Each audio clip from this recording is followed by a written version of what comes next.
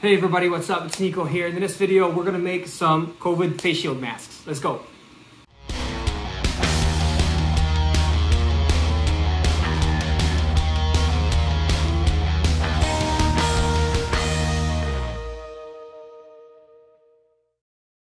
All right, before we get started, you guys, I want to do a big giant ups to my buddy Ryan Leckey over at RMC Gaming. He's the one who gave me the initial design for the face shields.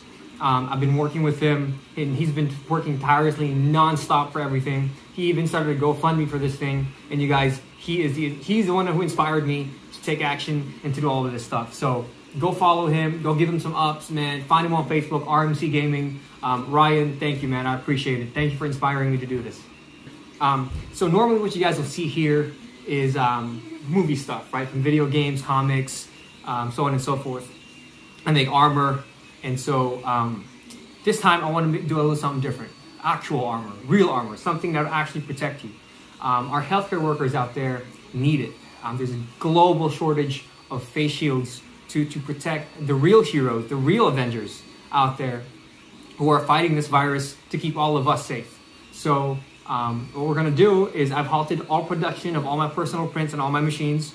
And we're going to make some face shields to help these guys out. And they're all going to be donated. It's going to be 100% free. It's going to go to whatever hospital that needs it.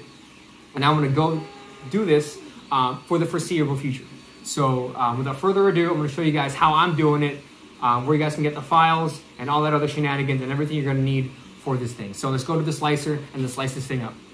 All right, you guys. So I've dropped the file for the face shield frame onto my slicer. I'm going to be using my CR10 S4 for this. So what I'm going to be doing is I'm going to go straight to the process. I just dropped it and then arranged it like so to maximize the bed. I'm going to be using a 0.8mm nozzle so I can produce these a lot faster.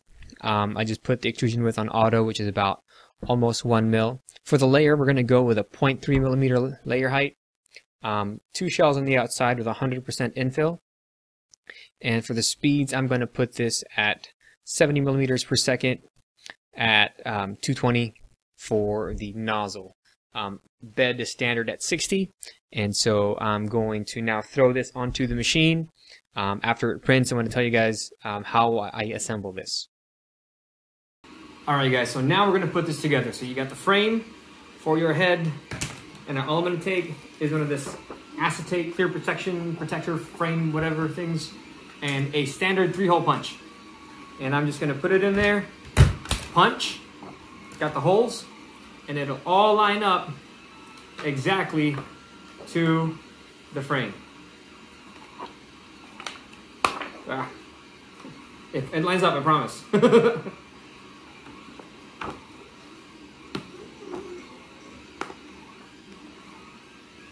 And there you go. See? And then now, this can be sent out to all the hospitals that need it, to whoever really that needs it. I know I have a lot of family members and a lot of friends who are in the healthcare industry. So I'm going to package these up. I'm going to make as much of these as I can. And that's it, you guys. And that's it, you guys. Thank you all so much for watching. I appreciate it. This entire thing has been just like a twilight zone for me, and I'm sure for you guys too. And I just want to do my part and help the true heroes, the real Avengers, the real superheroes out there in the healthcare industry who are trying to fight this damn virus.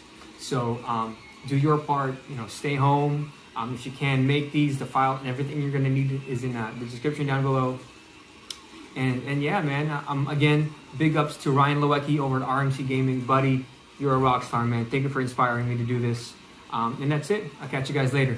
Peace.